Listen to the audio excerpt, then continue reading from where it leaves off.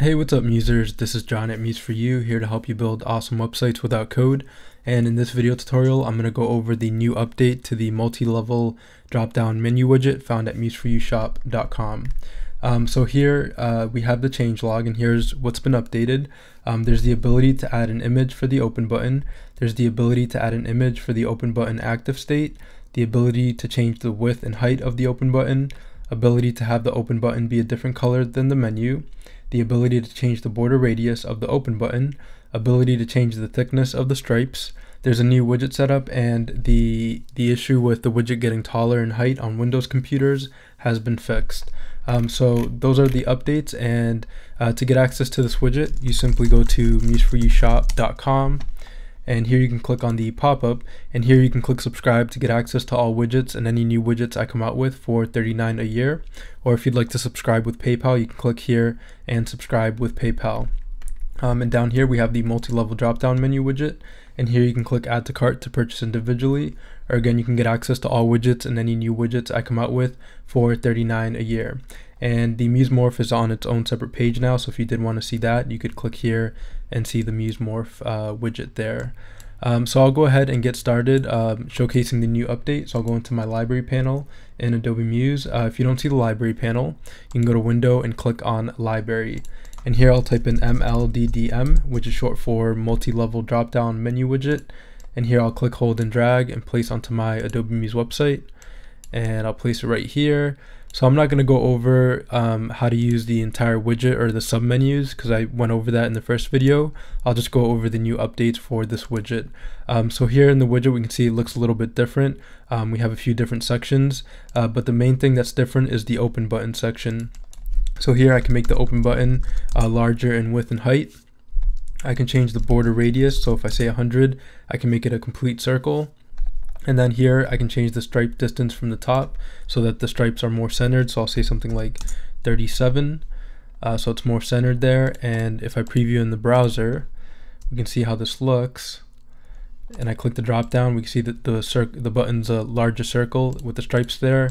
I can change the stripes thickness, so if I say 2, the stripes are thinner. But one of the kind of major updates is the ability to add an image for the open button. So if I click here on add file, I have a few icons that I downloaded from flaticon.com.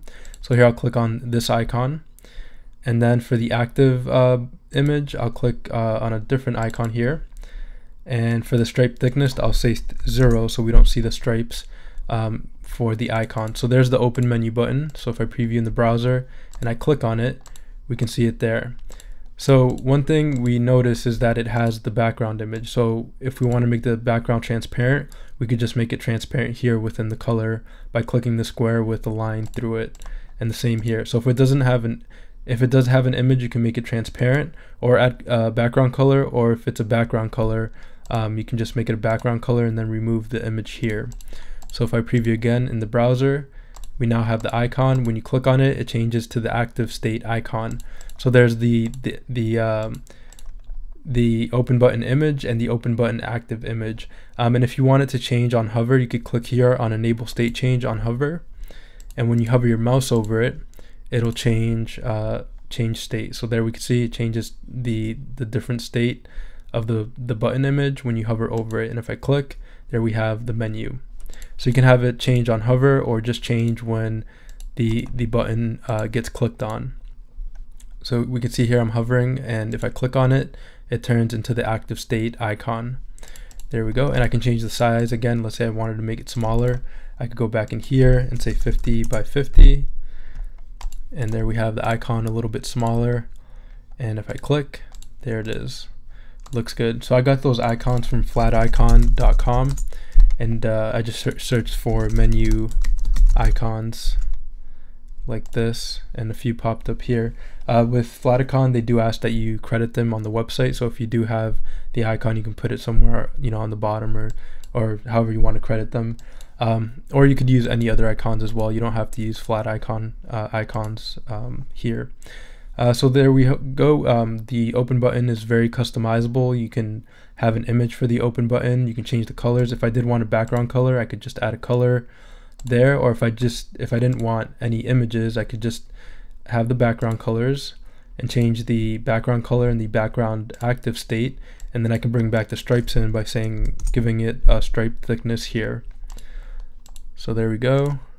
And we want to change the distance from the top as well here, so I'll say something like 12. And there we go, we have the button with the stripes. Oops.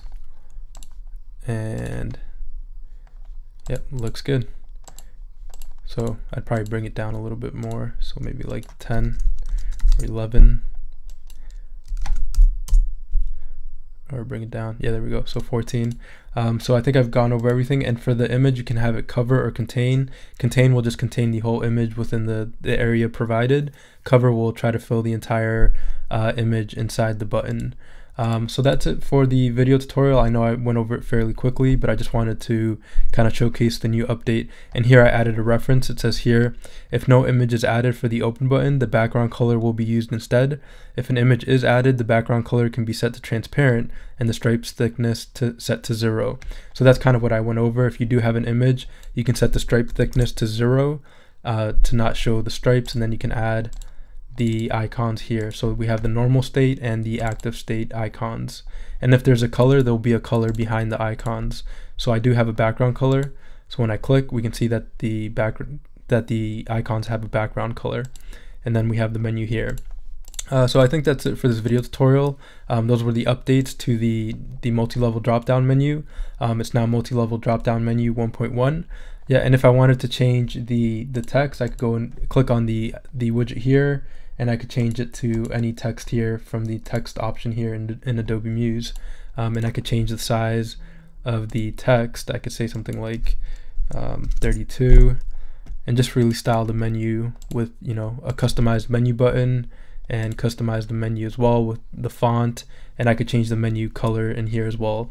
But I did go over all of that in the first video tutorial, so if you did want to see how to kind of do all those or kind of customize the menu, you can check that video out. This video is mostly on the open button, the new options for the open button.